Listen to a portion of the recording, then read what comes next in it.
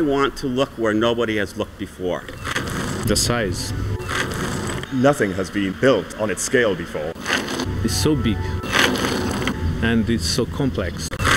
Boldly go where physicists haven't had a chance to go before. Hi, I'm Alison, a PhD student working on the CMS experiment here at CERN.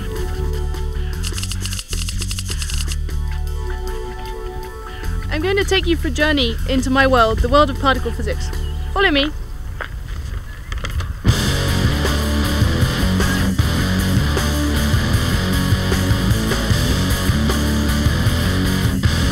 What I'm doing is really going for the truth, for the most basic fundamental truth.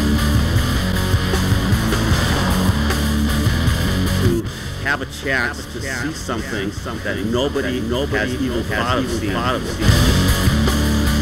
To further man's knowledge of the basic structure of matter.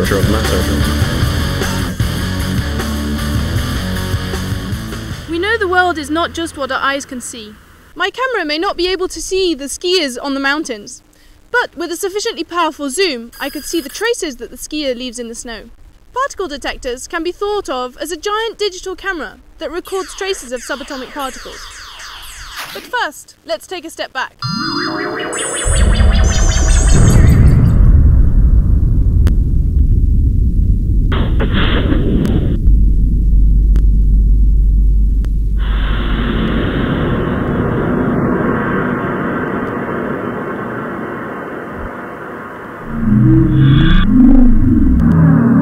Man has always tried to understand what our world is made from. One way of finding out what something is made of is by taking it apart and analysing the pieces. And then again, taking apart those pieces into smaller pieces, further and further, until we reach the scale of the atom, around 100 million times smaller than that of a grain of sand. This is about the smallest thing that we can see with the most powerful microscopes. But we want to go further, much further. For that, we need a particle accelerator. Particle accelerators use subatomic particles, such as protons or electrons, as projectiles, and make them travel near the speed of light before smashing them into one another.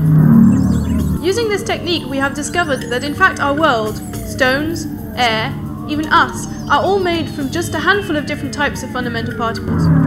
As far as we know, the whole universe is made of the same few particle types: electrons, up and down quarks, and electron neutrinos.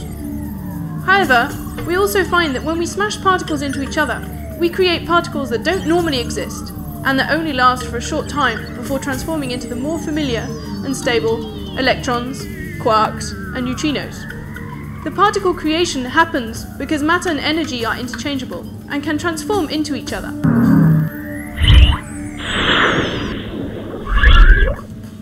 Does this ring a bell? Well, it's Einstein's most famous formula, which basically says that you can create mass from pure energy. When we smash particles into one another, we release a lot of energy and can make new particles. And the more energy that's released, the heavier the types of particles that we can create. We now know that in addition to the up and down quarks, there are 4 heavier quarks, known as charm, strange, top, and bottom. There are also 2 heavier versions of the electron, known as muons and taus, with their accompanying neutrinos. The conditions inside our particle accelerator, huge energies in a very confined space, are similar to those that existed around the time of the Big Bang, some 13.7 thousand million years ago. We are effectively trying to make little bangs in our laboratories in order to understand how the universe came to be and why it looks as it does now. So, particles are all around us. Some of them are heavier than others. Some have electric charge, spin, and so on. And the particular combination of all these properties actually defines the particle. Our quest is to understand why certain particles have certain properties. We develop a description of what we already see and try to predict other properties that we can measure experimentally. In fact, We even try to predict the existence of particles that we have not yet seen.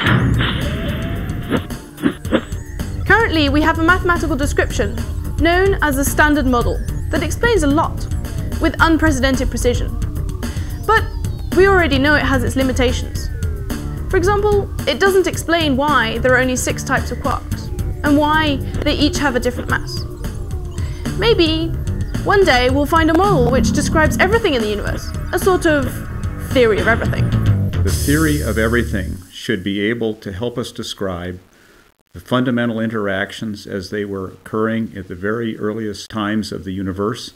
They should also be able to help us understand how particles interact in the world as we find it today. Okay, now that you know it all, let's go to the lab and get our hands dirty.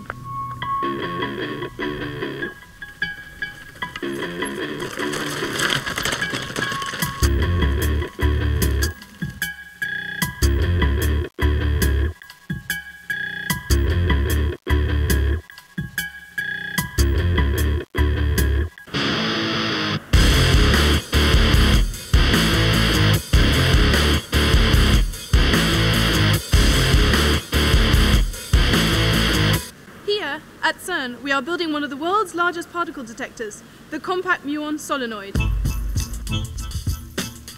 Over 2,000 scientists, including 400 students from 155 different institutes spread over 37 different countries around the globe, are working on this huge project, which started back in 1990. It's a large collaboration of people all trying to work together to achieve a common goal. I've seen people from almost all the continents, and that's the most exciting part. CMS is one of the large experiments at LHC. A detector which is being built to test various aspects of our current knowledge of physics. It's a big magnetic spectrometer. It is the equivalent for particle physics as a medical scanner is to the doctor. It will be constructed and running from around 2007.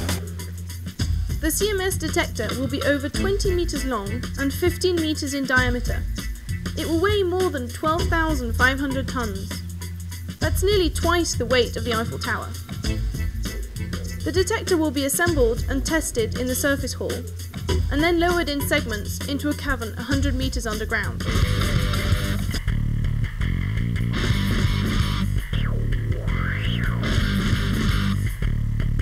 This is the cavern where the detector will be.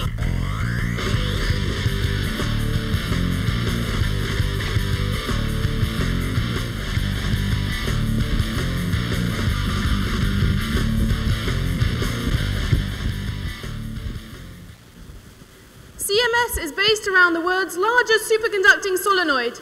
It will be housed inside this tube. Its magnetic field will be about 4 Tesla. That's about 100,000 times that of the Earth. But don't let this amazing size fool you. The most incredible thing about CMS is not its size or its weight, but its precision. After a proton-proton collision inside CMS, we have to know where the produced particles originate from and where they went. We have to do this with a precision of 10 microns. In order to do so, we use a silicon detector which is finely segmented. For example, the inner tracker of CMS, which is behind me, consists of 13 layers of silicon sensors, which are divided into strips and pixels. These strips and pixels are only a few tenths of a micron wide. This is much smaller than the diameter of a human hair. We are placing right now these silicon sensors in the layers with a precision of only 100 micron in this volume of 5 by 2.4 meters. The detector is made of many concentric layers, a bit like an onion.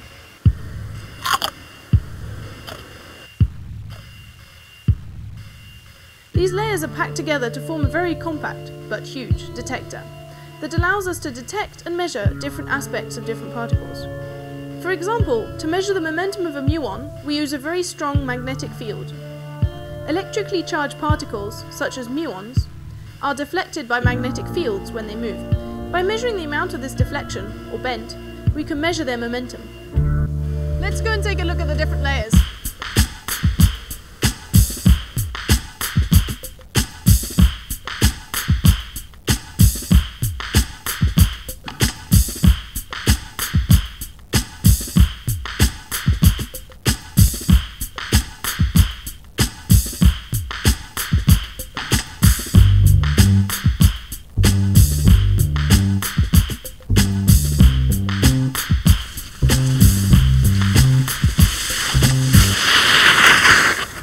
CMS is one of the 4 detectors which will be placed around the world's largest particle accelerator, the Large Hadron Collider.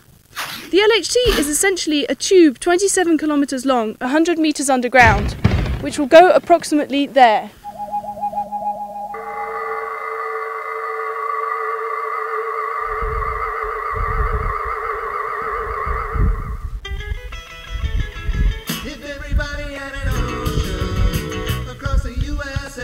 Two beams of particles will be accelerated in opposite directions using radio waves.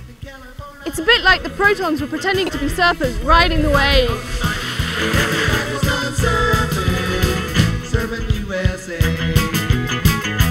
Each of these tubes contains a superconducting magnet. Over 5,000 are needed to keep the protons in a circular path. When they reach their maximum energies, the 2 beams of protons will be sent smashing into each other. 4 specific collision points around the ring. In the LHC, the probability of creating a new and interesting particle is extremely small, perhaps as difficult as finding a needle in a million haystacks. So, to get something interesting, we need to collide the protons very often. At LHC, there will be about 1,000 million collisions every second. Just to make our job more complicated, some of these particles have a very short life, and before we can capture them, they have already transformed into something else. So, we are a bit like detectives. We look at the evidence and try and find out who done it.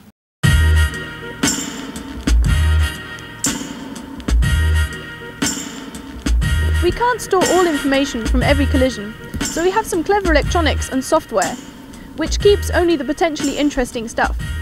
For example, if we see a muon in our detector, it's evidence that someone heavy and important was around.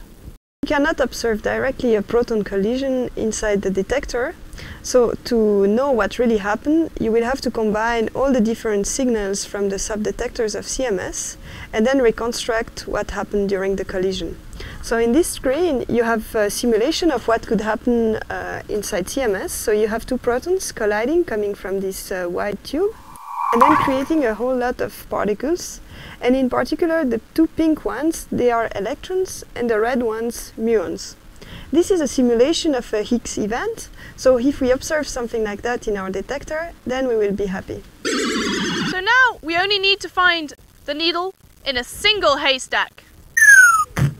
Why are we doing all of this? We want to pursue our understanding of the universe as it is and as it was. There are many unsolved mysteries. Why is the electric charge of the electron exactly the opposite of the charge of the proton? And by the way, what is charge? Why do some particles have more mass than others? For instance, why does the proton have a mass about 2,000 times the one of the electron? At the time of the Big Bang, there was an equal amount of matter and antimatter, but now we only have matter.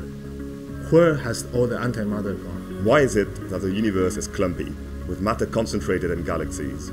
Why is it not just a big ball of energy? From our observations, it seems that the universe is hiding most of its mass and energy. Where is the dark matter and energy? Einstein, go, go. Well, we have some possible explanations which will be studied at CMS. For example, a theory known as supersymmetry may give us the answer to the question of where all the mass in our universe is hiding, while a phenomenon called CP violation could help us understand where all the antimatter has gone. And then there's the Higgs mechanism. There is one main expectation that we have, that is to clarify the existence or non-existence of the Higgs particle. We have a standard model of particle physics which worked very well, managed to explain lots of experimental observation. But the main problem that we have with this model is that it's totally unable to explain why particles have masses. The idea was to introduce a new type of particle, which is called the Higgs particle, which by interacting with those other particles would give them mass. The only problem is that we haven't observed it yet, and so it's going to be a major challenge. If we discover the Higgs or something equivalent, a big step forward will be given in science. The Higgs boson and supersymmetry are just theories. CMS and the other LHC experiments may prove these theories right or wrong. But what we do know is that they will provide us with an insight into the unknown. What physics is really about is learning your imagination to understand nature. That's what we do.